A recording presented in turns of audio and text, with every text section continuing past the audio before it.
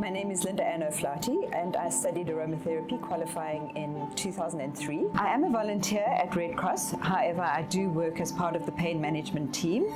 This team is headed up by an anaesthetist, Dr. Anissa Bate.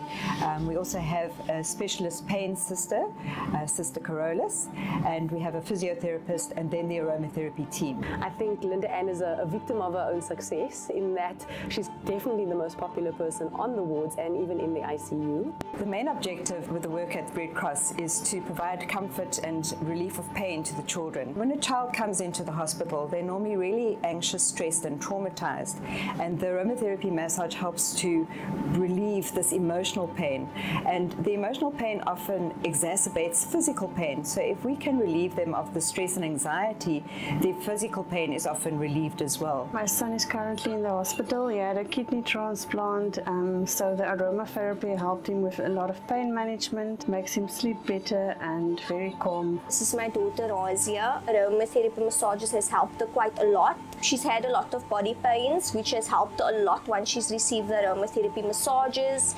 She's much more calmed and relaxed. With aromatherapy oil, it's helped a lot with me, especially with my daughter's skin condition. I've seen a lot of really good effects come out of children who've had aromatherapy, and I'm delighted that we can actually offer this as part of our multidisciplinary teamwork. The International Award from the Gattefossé Foundation was the highlight of my professional career.